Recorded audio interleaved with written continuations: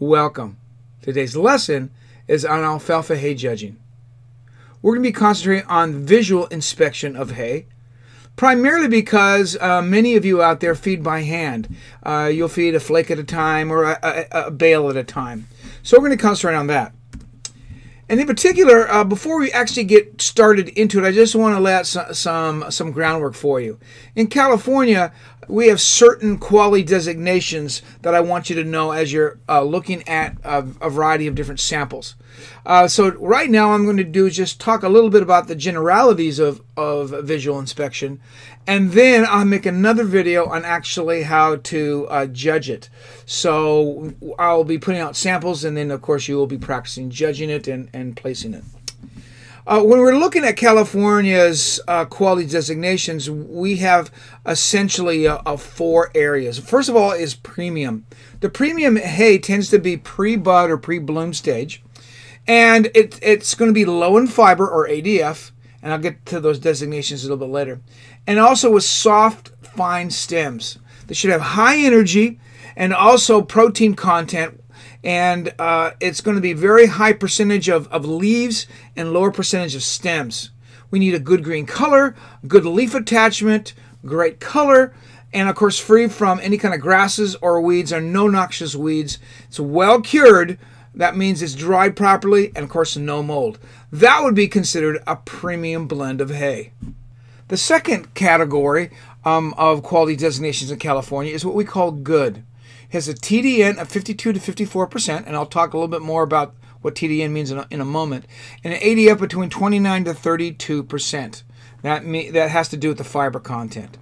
It should be between pre-bloom to early bloom stage of maturity, low to medium fiber, and with soft stems, high energy of protein content, and a high percentage of leaves to a medium stem content, with a good green color, fairly free of grasses and weeds, no noxious weeds, and of course well cured.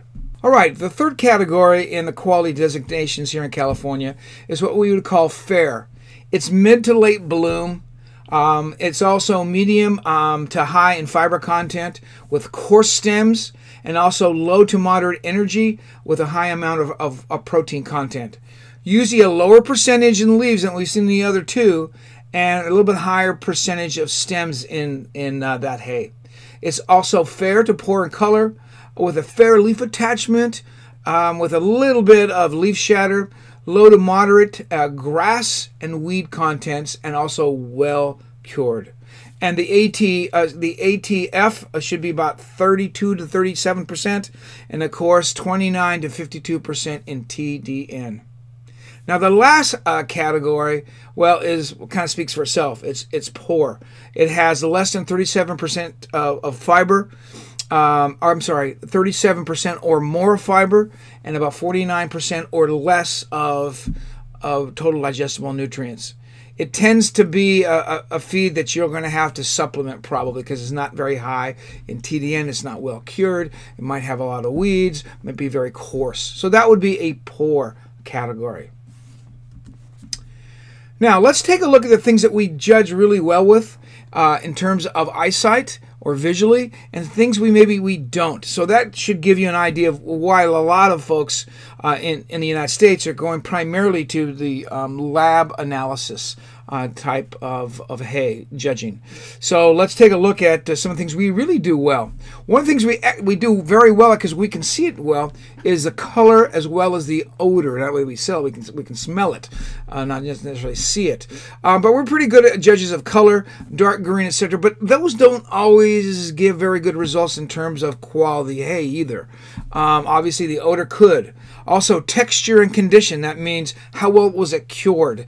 Are the stems thick or coarse, or are they fine? Are they soft? Or are they hard? So, for instance, here's an example of a hay that we can tell, oh, that's not very good. It's got mold on it. That's easy to tell because of the smell and, of course, the sight. The next category that we do fair at is the sleepiness. We're pretty good at judging kind of the density or the amount of leafiness, but we can't really tell exactly in terms of protein content, what that leaves mean. Like, for instance, this is a relatively leafy bale or flake of hay. But you'll notice that there are some coarser stems than others in that. So we can say this probably has a fair amount of crude protein, but we don't know for sure because we're not able to take what that leaf is in terms of the amounts and calculate it to a percentage. So the third thing that we're kind of poor at is determinate growth stage. Like, for instance, if we go out in the field and see this and we say, oh, that looks like about 40% bloom. Well, we're not good at the percentage part, especially out in a large field and even in just one bale. So we're not very good at the growth stage to determine the bloom stage or maturity stage. And then the last thing we're pretty good at, not great, but the fiber and protein content. However, when we look at this hay in particular, we see that there's a lot of stem and leaf. We see a lot more leaf than we do stem, so we're pretty good with ratios in that terms.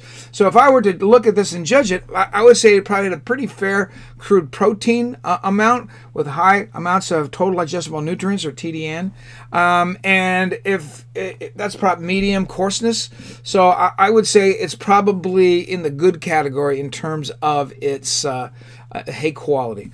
So those are the things that we tend to see. Now let's explain some of these terms. For instance, what is ADF? ADF is really, when we're looking at all of this, it happens to be a good judge of fiber.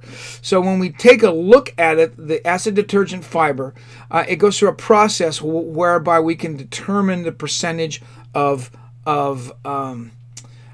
non-digestible thing. So as ADF goes up, digestibility goes down, and vice versa. So if we take a look at this right here, we can see this hay right here.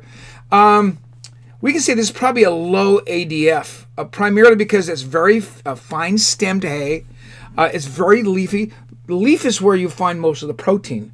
So the digestible nutrients are going to be in the leaves for the most part. The stuff that's not digestible is going to be in the fiber, in the cellulose, in the hemicellulose, in the structure of the stems. So you can see that. Now if you look above it, this is a grass hay. And yeah, it's going to be probably a little bit more in the fiber content, but lower in protein because the leaves don't carry a lot of protein. The leaves in alfalfa are anywhere between 30 to 50%, and in grains and grasses, it's around 10%. So the ADF on this, by the way, is going to probably be a little bit on the low side. Now, if we go over to this hay over here, you'll notice that the stems are much coarser, much thicker. That's going to have a higher ADF than this hay. This one, because of the fine stem, probably softer. It's going to be more easily digestible. That one doesn't mean it's a bad hay. It's just going to be a little less digestible, maybe even a little less palatable. And then we got one right here in the middle. Got a little of both. We got some medium stemness.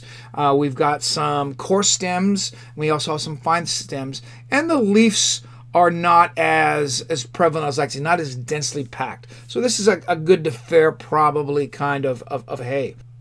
All right, let's take a look at the next term.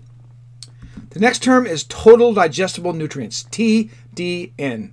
When you're evaluating hay, this is a very important one. ADF, TDN, kind of on opposite ends of the spectrum, but still very, very important.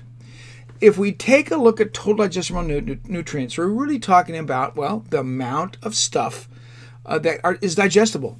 Like, for instance, proteins, carbohydrates, fats. All of that has to be in consideration for what is going to be a good hay. So let's take a look at what we have here. I've already talked a little bit about the ADF. For instance, this one probably has the most amount of TDN in the three samples that we see. It's very leafy. It's where most of the nutrients are. The stems tend to be fine or soft. So it doesn't necessarily need a lot of bacteria to break it down. So there's a lot of available nutrients in those stems, as well as the actual leaves themselves. This is also a good hay. It's very leafy. It's very dense with leaves. And so there's going to be a lot of total digestible nutrients locked up in those leaves.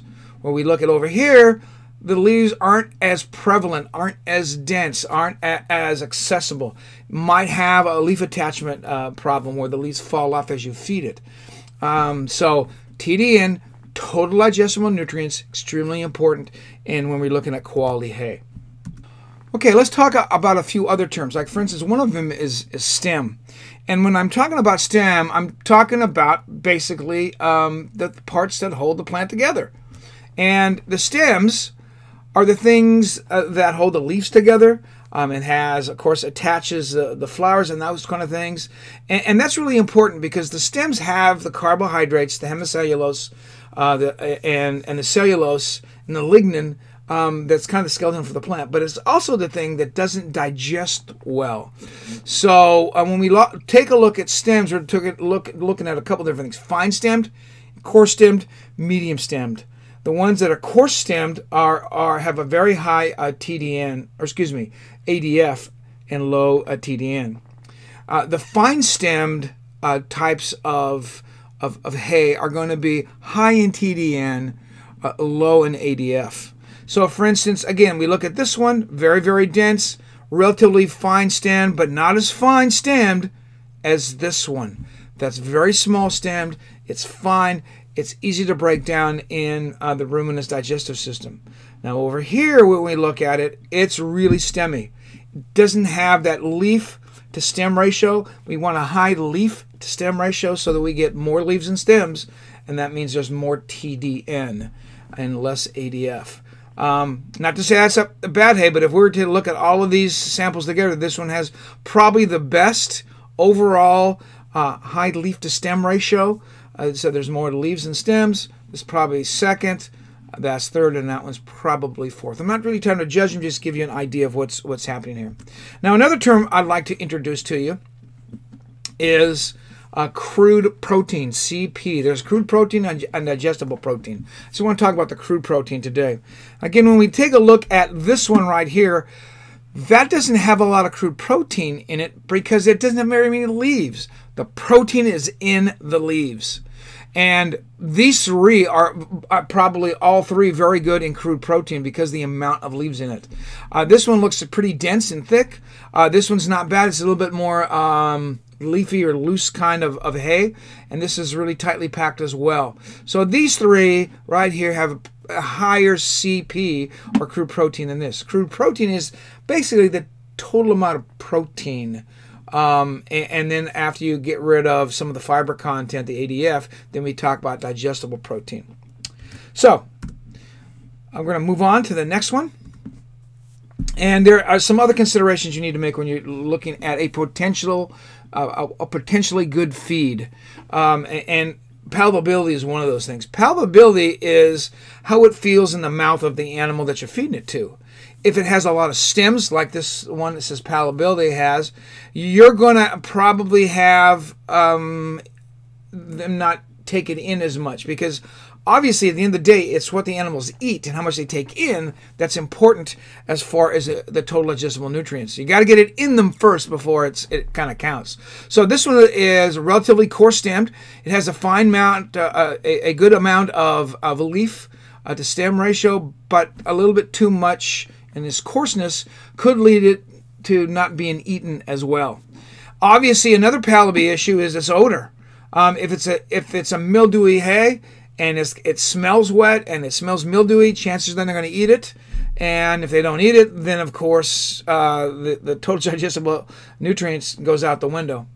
And also the actual mixture of fine versus coarse stems. Also, is it pre-bloom? Is it maybe more mature at the end where it gets really stemmy? Those are things that deal with textures, how it feels in the mouth as far as palpability.